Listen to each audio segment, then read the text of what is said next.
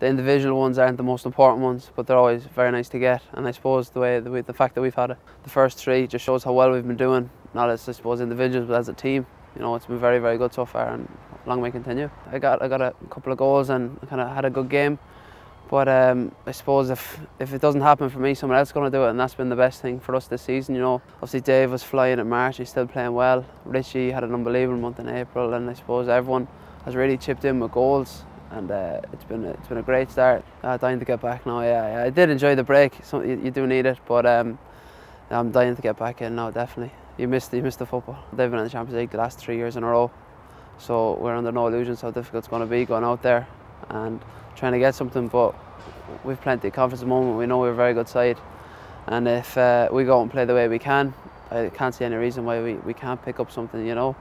And just even if the ties kept alive for Oriel Park, I think it'd happen, and hopefully we can do that. Well, I want to win everything.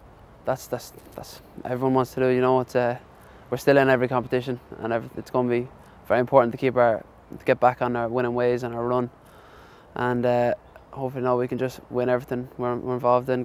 Hopefully get a good run in Europe, and just take on from there.